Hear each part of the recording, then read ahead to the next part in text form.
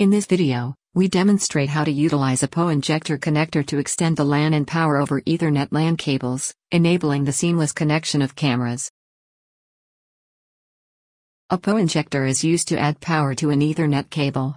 It's useful when your network switch or camera does not support PoE. It has an input for your network connection and a power source, and an output that delivers both data and power over a single Ethernet cable to the power device. We can use standard Ethernet cables, such as Cat5e, Cat6, etc., between cameras and the router or switch. This PoE injector will carry data and power up to a distance of 30 meters, so connect the camera accordingly. Connect the male pin of the DC input connector to the camera side's DC pin and Ethernet port. On the PoE injector connector, connect your cable to the appropriate side. The other end of the cable should be connected to another part of the PoE injector.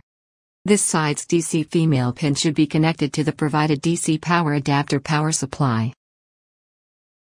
You can directly connect the LAN connector to the modem, router, or network switch where the internet is available. To boot up the camera, turn on the power supply.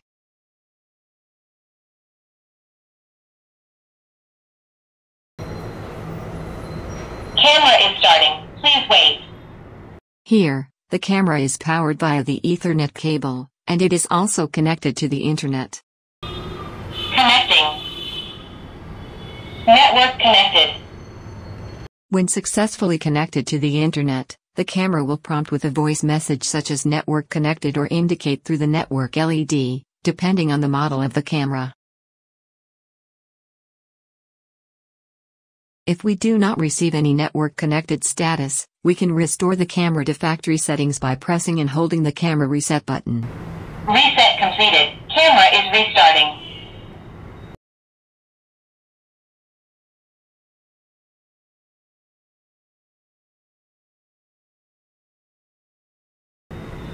Camera is starting. Please wait.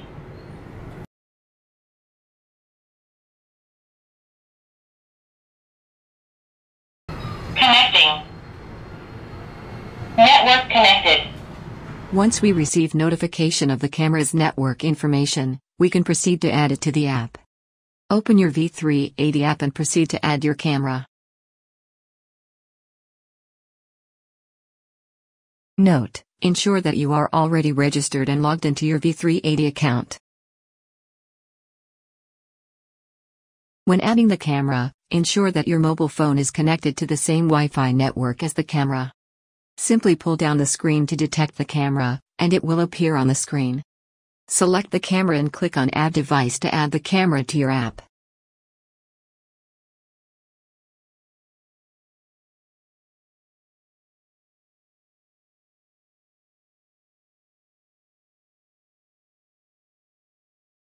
For the added camera, you must set a password for the first time.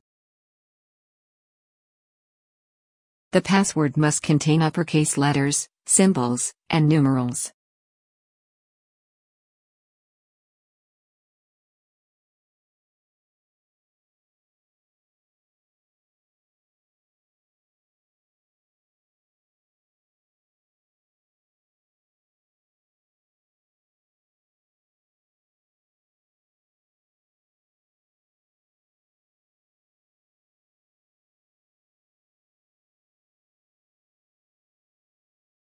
After successfully setting up and configuring the camera, it is now fully operational.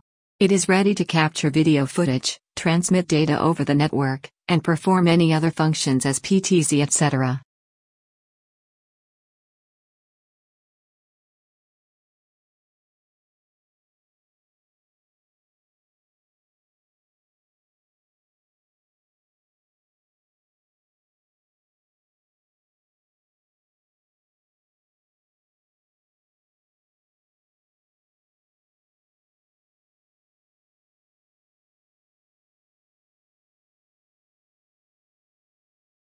Also, the camera can be accessed from anywhere using mobile data or another Wi-Fi network.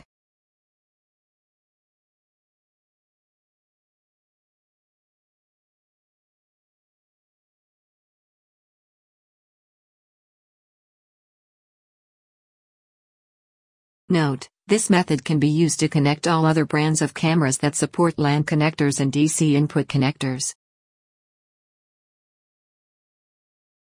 Thank you for taking the time to watch our video. Your support means a lot to us. By engaging with our content, whether it's leaving a like, dropping a comment, sharing it with your friends and family, or subscribing to our channel, you help us reach more people and continue creating valuable content. We appreciate your support and look forward to bringing you more great content in the future.